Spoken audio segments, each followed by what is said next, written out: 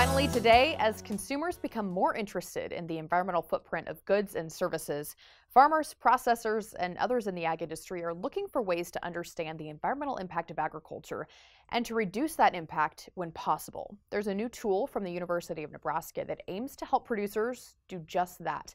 I recently visited with Elliot Dennis. He's an associate professor of agricultural economics at the University of Nebraska-Lincoln, and he highlighted this new tool.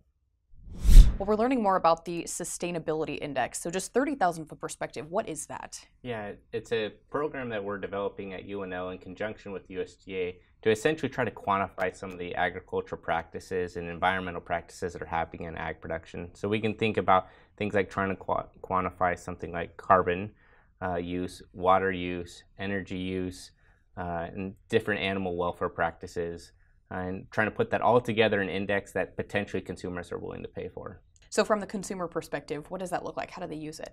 Yeah, so for consumers, we've known for a long time that they've been willing to pay for different practices. For instance, like cage-free, they've been willing to pay for premiums for that.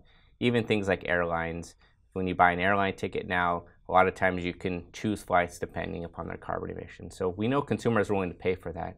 Now in the ag industry, we haven't had an ability to kind of transfer some of the stuff that we're already doing that's good and some things that we can improve on to the consumer. And so this index essentially creates that verification process, quantification of it, that then the consumers can see what it is, how it's produced, and then pay for that product. Okay, the other side of it is the producers. What's their involvement in the Sustainability Index? Yeah, so from the beginning of this, we've involved producers to try to actually quantify and verify the practices that we're thinking of. So going and looking at crop yield production, looking at different, fertilizer applications on the cattle side, looking at things like manure use, things like what they're feeding. And so during this process, we've actually engaged producers to say, okay, this is kind of how we're quantifying it, and this is kind of how we think it kind of rolls up into this kind of larger index. And so from that beginning, and with the end potential to say, okay, if we're doing good practices, how can we potentially boost profitability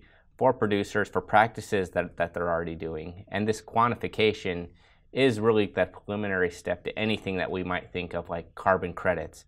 Without quantification, we can't sell, things like carbon credits throughout the market. Okay, you touched on it a little bit, but the end goal, what does that look like? Yeah, the end goal is to really provide a way that producers can get paid for practices that consumers are, willing to pay for.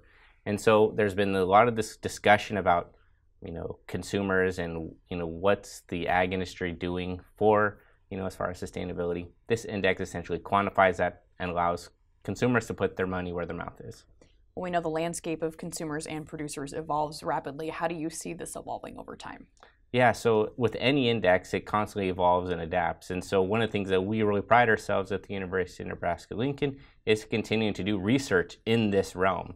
And so things that we talk about, the Feedlot Innovation Center and different feeding trials, we're actually able to take information from that, apply it directly to the index, and really get a most up-to-date index that reflects current science. Awesome. Appreciate the insight. What else is important to mention as we round out our conversation? Yeah, so this index is being validated this fall. We hope to have it up and running for producers to participate and use in this coming spring. If you're interested, just contact myself or other collaborators, and we'll be happy to tell you more.